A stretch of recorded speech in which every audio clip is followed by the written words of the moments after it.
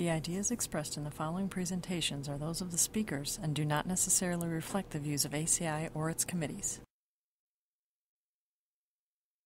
ACI web sessions are recorded at ACI conventions or other concrete industry events and will be made available for viewing free of charge for 1 week. Thereafter, they will be archived on the ACI website or added to ACI's online CEU program, depending on their content. You can earn continuing education credits through ACI's online CEU program. Visit www.concrete.org to register. ACI conventions provide an opportunity for networking and for keeping up to date with the latest in concrete technology and practices.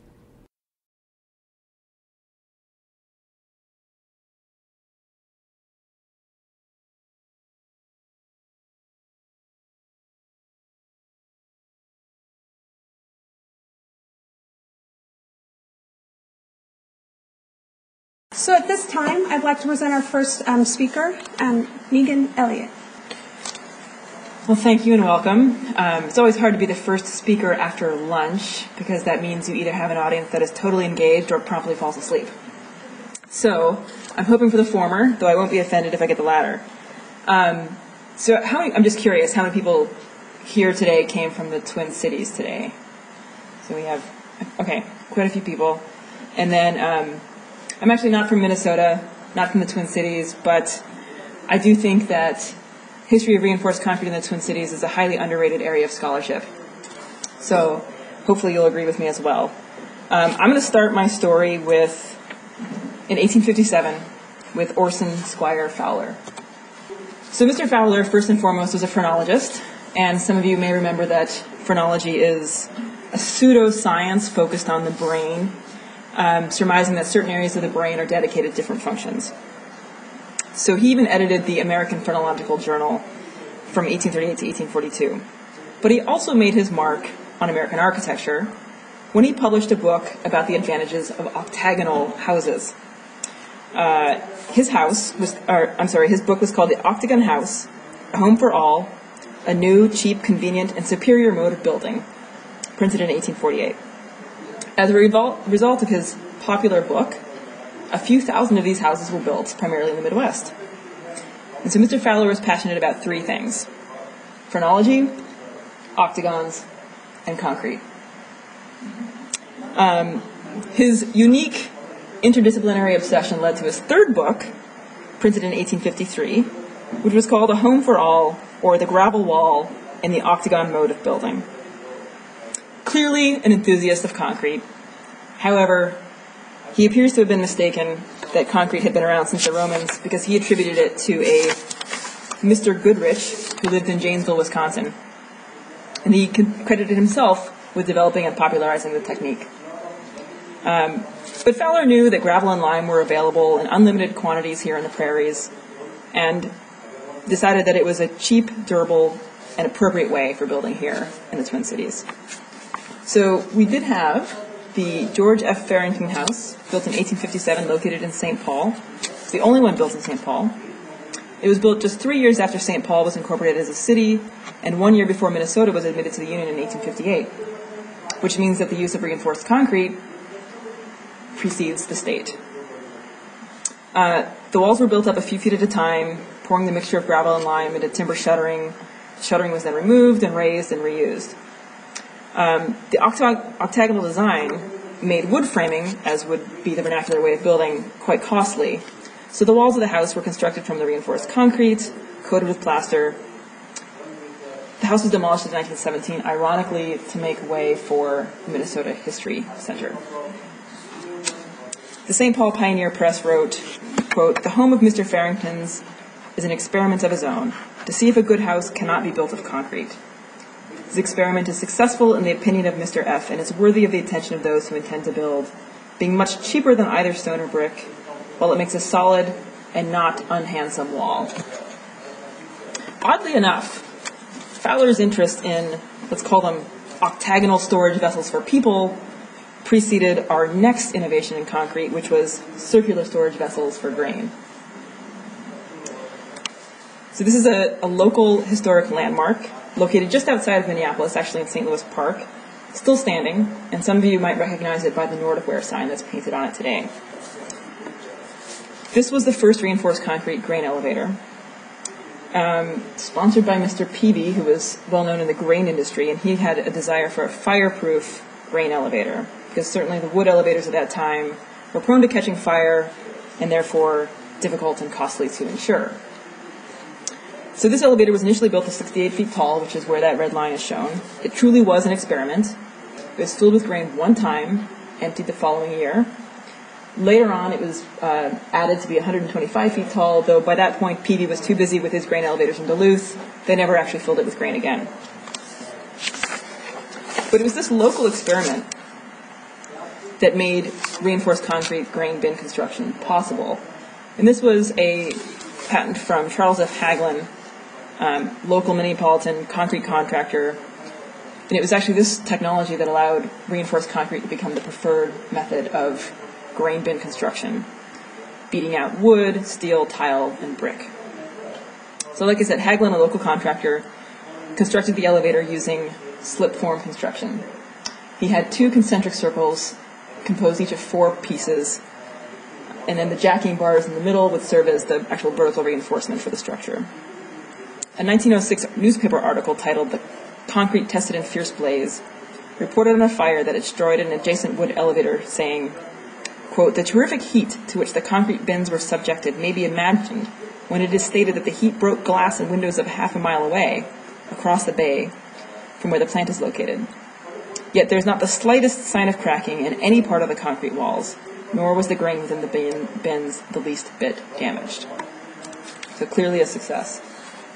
So our second set of reinforced concrete grain bins in Minneapolis is the Washburn Crosby Elevator Number 1, 1908, also built by Hagelin with the Hagelin Star Company. So this time, now instead of just one bin, we have 15 bins. This is actually, the particular set of elevators I'm talking about is on the far left, this set here. So you have the bins that rise to about 100 feet, and then the head house on top rises another 100 feet. This other set of bins was a bit later in construction. And then below the bins, the concrete extends 34 feet below grade. So certainly a massive concrete structure. The bins are still here today, national landmark, part of the Mill City Museum. A recent stabilization project revealed that the vertical reinforcement was in fact those jacking rods that were used to raise the slip forms, spaced anywhere from 4 feet to 10 feet on center. And then the horizontal reinforcement, literally quarter-inch rods, were spaced anywhere from 12 inches on center down to half an inch, somewhat randomly throughout the structure. So Hagelin constructed many of our local prominent concrete landmarks. Some of you may know the Minneapolis Chamber of Commerce, which is now part of the Grain Exchange, the Metropolitan Bank Building, the Orpheum Theater, and the residences of George Peavy, Frank Peavy, Franklin Crosby, many other prominent citizens at that time, all wanting to live in concrete homes.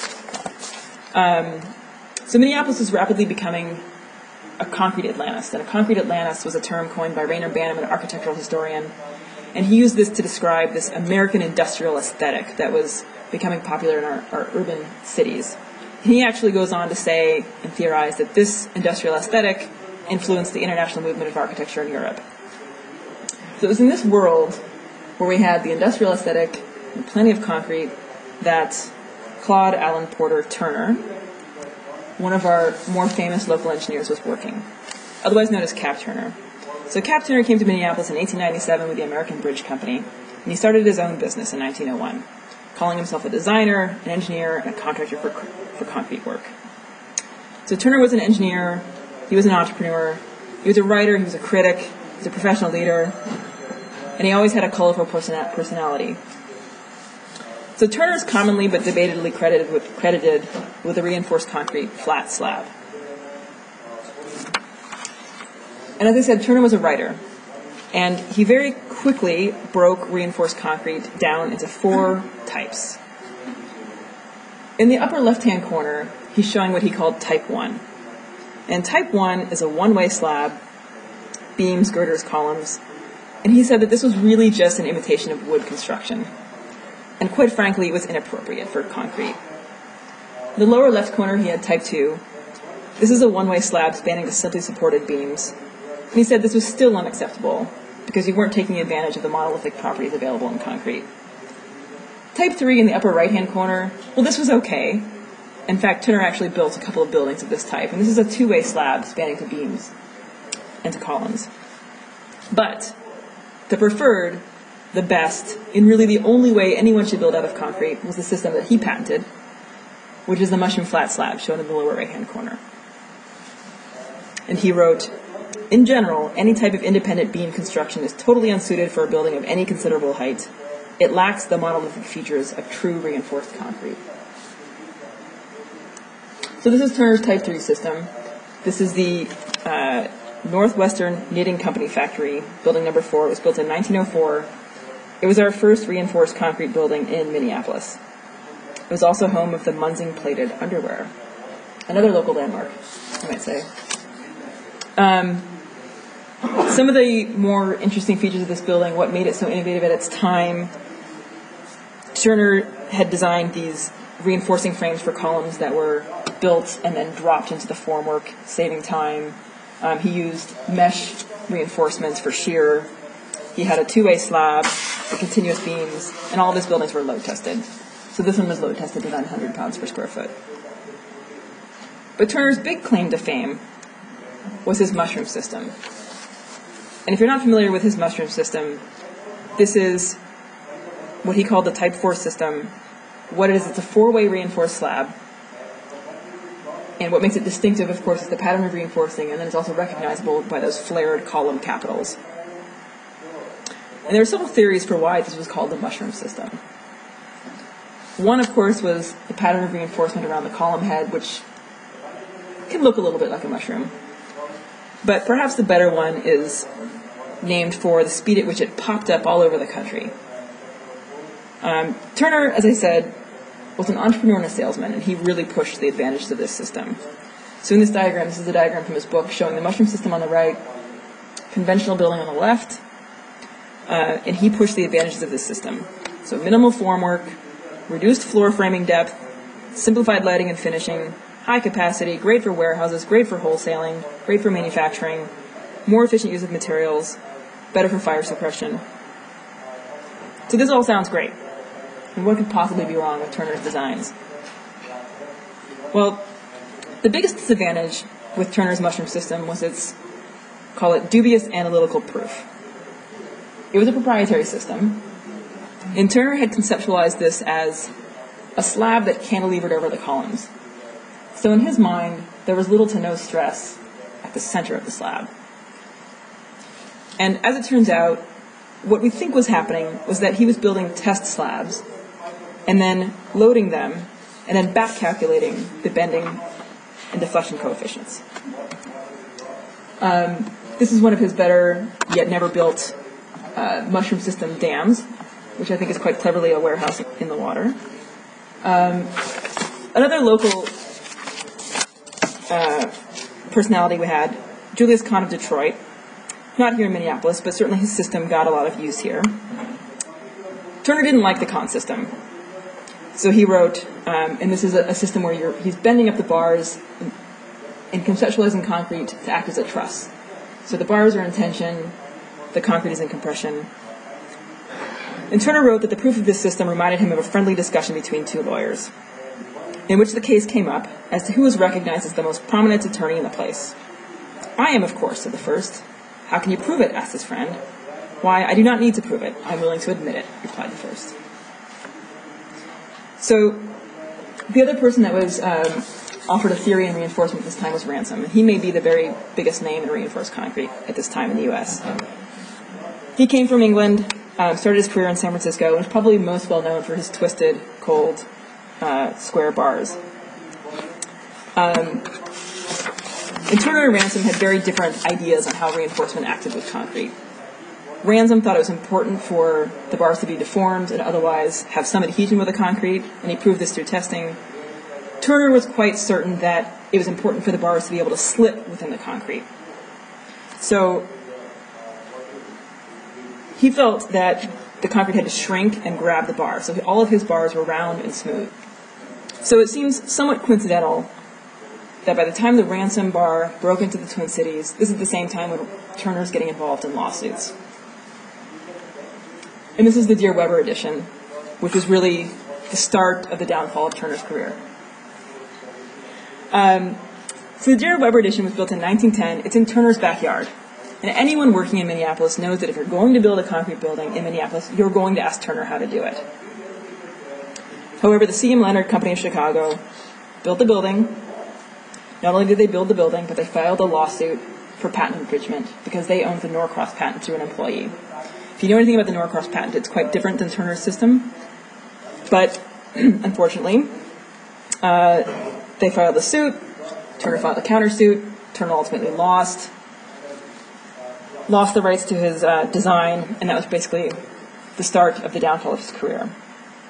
So perhaps it was Turner's prominence in Minneapolis, or maybe he was originally selected as the engineer of record, but the Plymouth building in Minneapolis was mistakenly attributed to Turner. In this building, at the time of its construction, was touted as the world's largest all-reinforced concrete office building in the world. And it's important precisely because it's not a Turner building. So the Plymouth building, in my mind, exemplifies the mature development of the reinforced concrete skeleton frame. And I know that if you ask someone, where is the first reinforced concrete skyscraper? They're going to tell you Cincinnati. And they're going to talk about the Ingalls building. But actually, I think Minneapolis can make an argument to the contrary. So what's different about the Plymouth building? Well, the Ingalls building, if you know it well, it had concrete walls, and it was theorized, if you read the writings of the early engineer, it was theorized as a concrete box. So they're very much thinking about those concrete walls as being integral to its design and stability. The Plymouth building, on the other hand, was a concrete frame. And it had an exterior spandrel beam on which the masonry curtain wall was placed. Which was very different from what Turner was doing, because Turner was still relying on the exterior lateral walls for stability, but this building was relying purely on the concrete frame.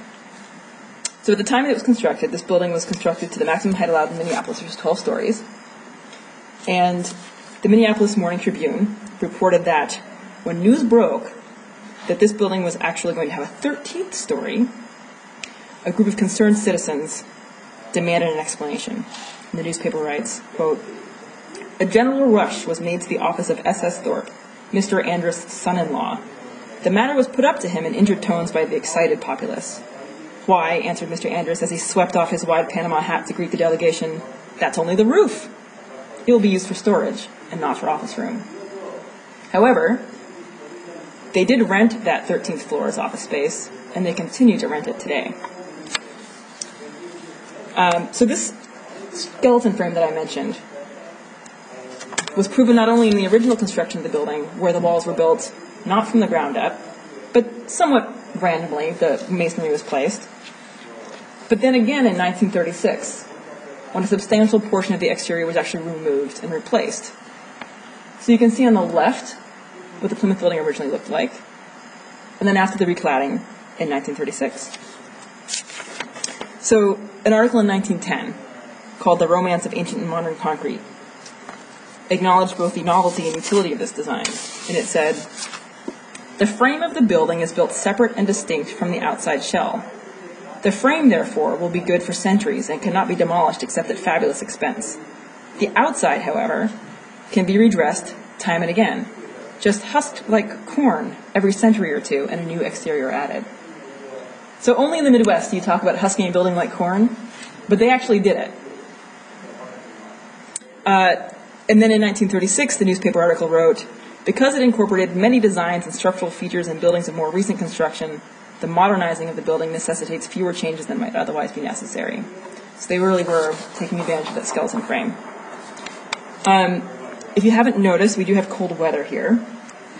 And the other thing that the Plymouth building did for Minneapolis was put us on the map in terms of cold weather concreting. So in 1916, the Portland Cement Association publishes a handbook about cold weather concreting. And they give you two options. You can add salt to the mix, which is actually what Ransom promoted, or you can just heat all the materials. So the Plymouth building chose to heat all the materials, and there's actually stories from around the neighbors that were complaining about all the smoke coming from this building as it was constructed. but we have the construction logs that indicate that they were pouring concrete down to 2 degrees Fahrenheit for this building in 1910. So keeping pace with vertical construction, we're going to move to our innovative horizontal construction in Minneapolis. William S. Hewitt and the Meghan system of bridges. So William S. Hewitt was a major bridge contractor in Minneapolis from the 1890s to about the mid-20th century. So bridges built by Hewitt's firm were some of the earliest reinforced concrete bridges using the Meghan system, which came from Joseph Minneapolis, a Viennese engineer. This is a bridge that remains today. Its graceful deterioration, shall we say, actually quite clearly shows the Meghan system in the bridge. This building is closed to traffic now. So, we do have several other surviving bridges that use this system, including the Interlochen Bridge, another Como Park Bridge, and the 3rd Avenue Bridge. And so at this point, we're going to move to our Norwegian portion of the program and talk about all of the Norwegian engineers that we actually had working in Minneapolis. So the last major Meghan Rib-style bridge in Minneapolis, crossing the Mississippi, was the 2,223-foot long multi-arch bridge designed by Minneapolis city engineer Frederick Kaplan. And this bridge was actually designed to have the arches leap over the planes of weakness in the limestone below. Originally, a steel bridge was proposed, and the city favored concrete, or chose concrete, saying that the concrete bridge proposed is not only desirable from the standpoint of beauty and ornamentation, but also from the standpoint of economy. In this, so this Minneapolis city engineer Frank Kaplan, one of several Norwegian-American bridge engineers in the Twin Cities, Norwegian-born, held the office of Minneapolis city engineer for many years. And this is the Kaplan Memorial Bridge. So as engineers, we often like to talk about the biggest, the best, the strongest, the longest bridge. And this is no exception. So when this bridge was built, this was the largest concrete arch in the world. This is the largest rainbow arch in Minnesota, the Robert Street Bridge in St. Paul. And back to Norwegians, we have the inner city Ford Parkway Bridge. So this was Martin Sigvart Grutbeck, a Norwegian-American engineer. Our last Norwegian of the day, the 10th Avenue Bridge, designed by Christopher Olsen Usted. And then coming back to Cap Turner, because no concrete talk can leave Cap Turner for very long, this is the Fort Snelling Mendota Bridge. And this bridge was the longest continuous arch bridge in the world when constructed. So Cap Turner, in Cap Turner's office was Walter Wheeler, and some of you may know Walter Wheeler for his patented smooth ceiling system used in the Minneapolis Armory. So this was a system that would allow, similar to Turner, he was dealing with the flat slab problem. So he referred to his patented system as grillages. A lot of times you'll hear people referring to them as the Wheeler head. So my only reinforced concrete riddle, what do you get when you combine a successful bridge contractor with a foremost local architect and a researcher from the University of Minnesota? We get a water tower. So this is local architect Terry Wild Jones, William S. Hewitt, who we met earlier, who designed the Milan bridges, and then University of Minnesota professor Franklin McMillan. So Hewitt had built a concrete water tank in Brainerd in 1919 and it leaked. And so he was trying to find a better way to do this. So he worked with Franklin McMillan to come up with a way of designing a pre-stressed concrete tank that didn't leak. In this case, we have another Norwegian-American involved, and this is the sculptor John Daniels, who put up these Guardians of Health, saying that the newspaper commented, "Romance is being put into the water business, the rather prosaic job of chasing microbes out of river water with chlorine and filters, which goes on daily in the filtration plants in northeast Minneapolis, is being portrayed in sculpture in the opposite corner of the city." And from water tanks, we're quickly going to jump to the Minneapolis-St. Paul International Airport. So this iconic example of thin shell concrete construction in mid-century modern design. 300-foot long roof, two 120-foot long continuous spans, and 30-foot long cantilevers at each end, lightweight concrete slab less than 6 inches thick. In my free time to make this talk, I did a brief Google search of patents in Minneapolis and in St. Paul. There were 174 patents before 1970 in reinforced concrete. It's interesting to see Minneapolis leading the charge with the grain industry and Cap Turner early on, but it eventually evens out. Coming into the 70s, post-tension flat plates, taking a cue from our earlier pre-stretched concrete from William S. Hewitt. This type of construction is typically used in residential construction, but certainly came into other forms as well. We have the 1968 Summit House East, moving through the 1980s with the Hyatt Regency under construction here. And then that kicks us off into the 1980s with the Metrodome Stadium. And this building made its mark for its high-strength concrete. Interesting to note that some of you heard, perhaps, the roof collapse of this building. It actually collapsed 5 times over the course of its time. However, during none of those collapses can it be attributed to the high-strength concrete. So I think we have a success.